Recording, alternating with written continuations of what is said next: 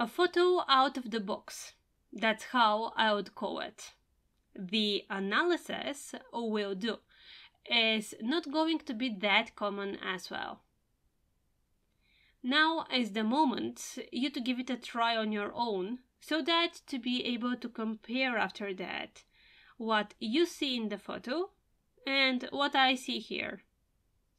I'll be happy if you start adding some more ideas about approaches for the analysis of whichever photo you like, or whichever photo provokes you.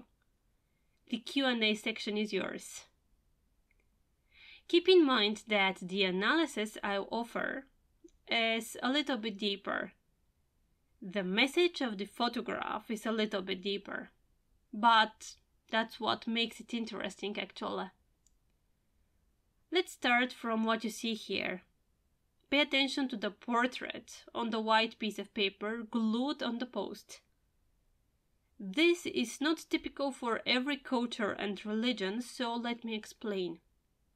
The photo is taken in Bulgaria. Predominantly Eastern Orthodox Christianity spread here. The piece of paper that you see is an obituary. Obituaries are stuck up after somebody's death on precise periods, as in this case, after 6 months, after 1 year, and so on.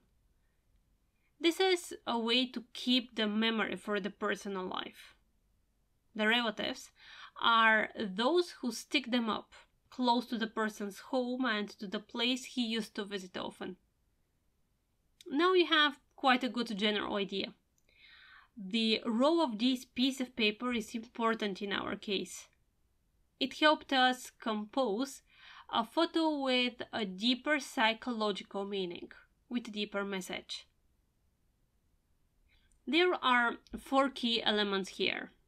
The first one, a woman with a bent down head. First association, sad mood, depression, dark silhouette on a white background. That's why she stands out so clearly. The second element, number 8. It's tram number 8, but this is not what matters that much. The number, think of it as for a symbol of eternity exactly. And now a step deeper. Life is nothing but eternity. Nothing but a circle, an everlasting circular motion, agree? Life is samsara. Not mine or yours. Life in general. Third element, the obituary. A portrait plus a cross at the same time. A man from the past is present here. The fourth, last element, a hand. Another strong symbol. A hand of an adult, a hand that has certainly been through a lot in this life. Let's combine them now. This is what we have. A figure is formed in front of your eyes.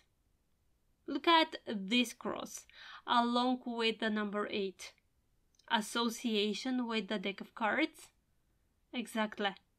8 of clubs. This is the card.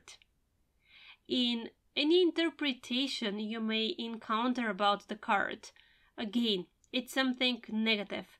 It's associated with bad energy. You've noticed probably. Your analysis depends on your general culture. Let's say on the books you've read, the movies you've watched, the music you listen to, the people you communicate with, the information you've remembered. Not only by the way you analyze, but through the way you shoot and compose your images as well, your audience understands really a lot about you. If you don't have this general attitude to the world, you can't start thinking about analysis. No way just. You won't be able to notice, to connect the symbols. I, at least for myself, try to analyze deeper everything that's going on in the world around me. not speaking about photography only. This photo is quite a good example, at least in my view. It does have deep message in itself. The last step, a cross. This is where our interpretation led us to.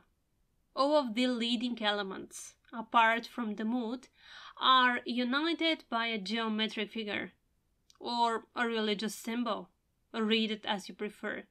The head, the hand, the cross, the number 8. Not a perfect one, but still, a cross that has been in front of us all the time.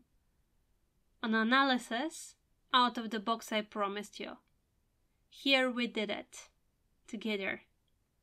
You are getting better.